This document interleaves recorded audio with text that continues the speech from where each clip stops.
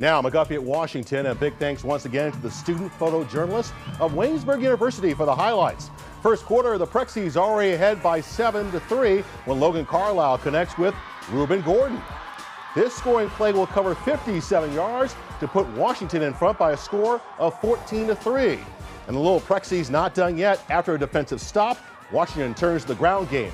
Davon Hughes, who torched the Highlander defense for a 66-yard touchdown, Wash high up by a score of 21-3. However, McGuffey starts to turn the tide.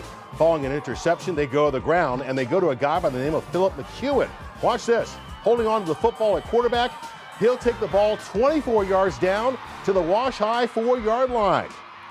McEwen would complete the drive with a short scoring run. From there, McGuffey would outscore Washington by a score of 34-3 and win this game 43-24.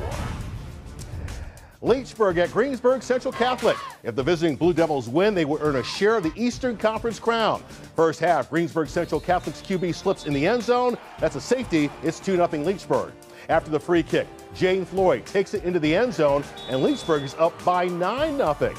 The Centurions, though, were sensational after that. Deshaun Craigette, watch him break free over the middle and watch him take off for the Greensburg Central Catholic touchdown. And in the end zone, a big shout out to the Aquinas Elementary cheerleaders. Now, after an interception by the defense, the Centurions offense, they drop a bomb. Tyree Turner to Samir Crosby, diving grab as he goes into the end zone. They're up 14-9. Then watch this.